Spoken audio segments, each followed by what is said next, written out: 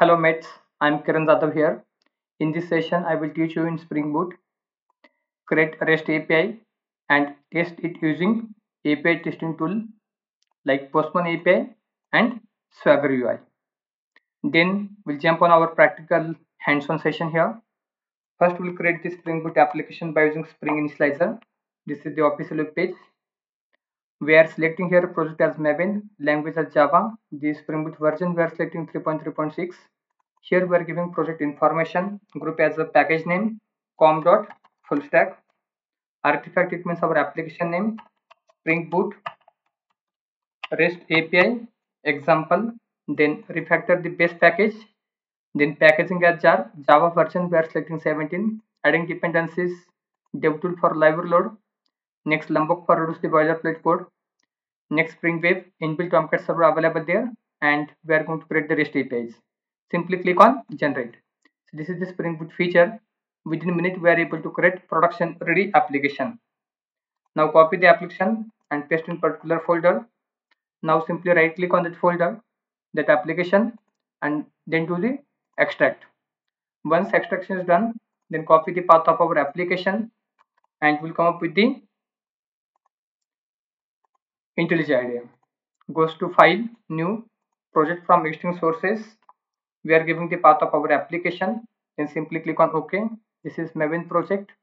Then go with the new window.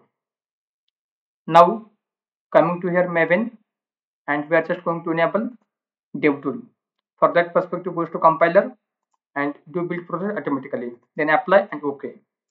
Now come up with the form.xml file. See, here we are using Spring Boot 3.3.6.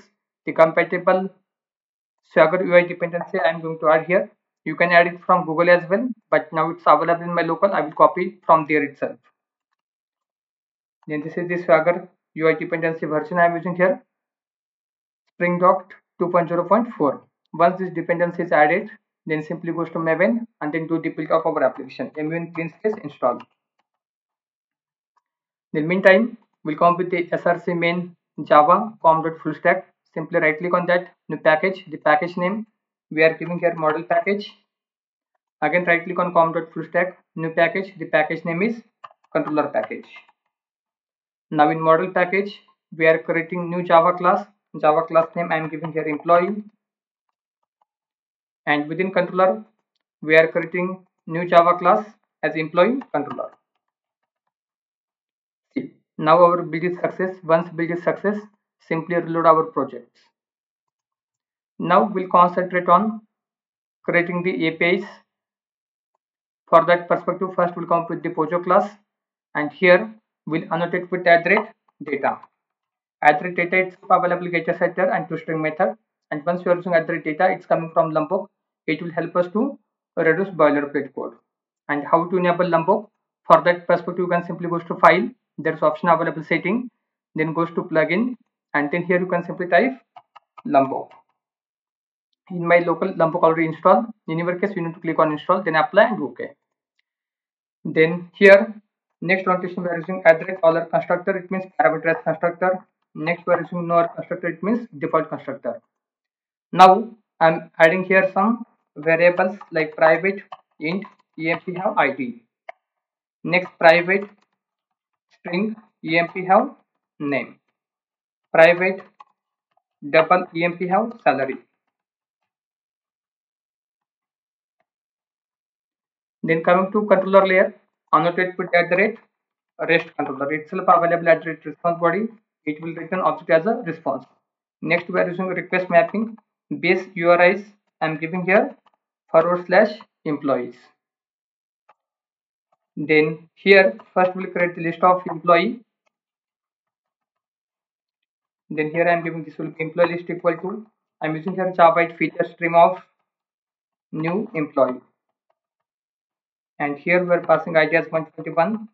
Employee name I am passing here Swara, and the employee salary I am passing here 96,000.22. Then ending with you can simply use .toList. ToList is a method comes in Java 16 version. See, since Java 16. Now we are trying to add here two more employee data because we are trying to add list of employees here. This it allows the duplication of data as well. The next record I am giving here 122, and third record we are giving 111. Then here second record name I am giving Lakshmi, and third record name we are giving here Darshan. Then here Darshan salary we are adding here 91,000, and Lakshmi we are adding here 95,000. Now we come with the REST API creation part. Here I am giving get mapping. This is API name we are giving sort by ID. Then we are writing with public. This will be response entity. It will be type of our list of employee. And here we are giving method name as sort by ID. Then to return, it will be response entity dot okay. Employee list dot, again we are using Java feature stream dot sorted. Comparator dot comparing, and here we are passing employee method reference get EMP ID. Again we are using here dot to list. If you want to follow your reverse order of employee ID, you can simply use reverse function here. Now coming to next API creation, we are going to write here API sort by name. Same, we are going to change the method name as well, sort by name, and instead of get EMP ID, you can simply say get EMP name. Next API, we are going to write here sort by salary descending order. Same, we need to change our method name as well, sort by salary descending, and here you can simply say get EMP salary and use which function, reverse function here. One more API we are going to write here, like this is find by name get mapping. Then here you can simply say find by name, and here we are giving input parameter as EMP name. This will be public response entity. Here we are passing list. This will be type of our employee. There will be duplicate name also available. That's why we are using list. List allows the duplication of data. Method we are giving find by name.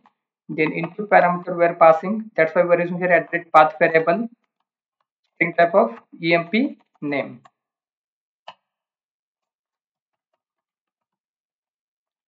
Now return. This will be response entity dot open employee list dot stream dot filter. And then we are using here lambda expression emp dot get emp name dot equals emp name dot to list. You can simply use here ending with dot to list. This way we done with our API creation part. Then format it Control A Alt Control L. Now we are going to run our application. Simply come with the main class. Simply right click here and start the application. Then once application up and running, then meanwhile I will show you how to open the Postman API. For Postman API, if you are trying first time, then simply goes to Chrome browser and type here Postman API download. Once you are going to open this one, then here available Postman API for Windows you can use for your comparative operating system. Once you download it, then click on next, next, next, and then finish. You not need to worry about sign up and sign in. Simply do I shall do it later. And once it install, then press the Windows button, type here Postman. Then here it will go to open Postman API, and background we have already started our application running on which port number 8080. Now we'll come with the first API testing sort by ID. Which ID come first? Ascending order, it means 111. It means Darshan record we are expecting first record. Then come with the Postman. Here I am passing our requested URL for API testing. Then pass here localhost colon 8080. This will be paste here as employees, and this is our API sort by ID. See, here is Darshan record coming first because ID is 111. And if you want to do reverse order, right, then you can simply use here reverse function. See, here is option coming as a reverse function. Perfect. Now sort by name, which whatever name we are expecting, right? Ascending order we are expecting there. Here also Darshan coming. But now if I am doing live change here, right? If I will add one more record here, I am giving name as Aparna. Then we are expecting Aparna come first. See one screen. Here I am passing Aparna. and ID we are giving, okay, we'll give here 110, and again here salary we are passing, suppose 93,000. Again one more record I want to add the duplicate record as well. For that perspective we are passing here duplicate record for Lakshmi. Then here you can pass any ID whatever you want. I'm passing 151 as ID, and here we are passing salary as 97,000. Perfect. Then here we done the changes. Then we are expecting dev tool goes to library load. See, library load is done. Now we are expecting which name come first, sort by name, ascending order. We are expecting Aparna first. See, Aparna is coming here, right? Yeah, perfect. The next API testing is, here we are going to test the API sort by salary descending order, and here we use reverse function. Simply pass your API name, it will give us the output. See, it means highest salary come first and lowest salary coming as last. Now coming to next is find by name and expected input parameter as a string type of EMP name. I am passing here Swara, it will fetch Swara data. If I am passing here Lakshmi, I hope Lakshmi is there, two Lakshmi, it means twice available, it will fetch two records. This is the way we done with the Postman API testing. Now we'll come up with the Swagger UI. For that perspective, you can simply come up with the Chrome browser and simply hit here localhost 8080. Then here you can simply type swagger-ui.html. See, Swagger also working here. Then here is available first API sort by salary descending. Click on try it out and then execute. See, sort by salary descending order.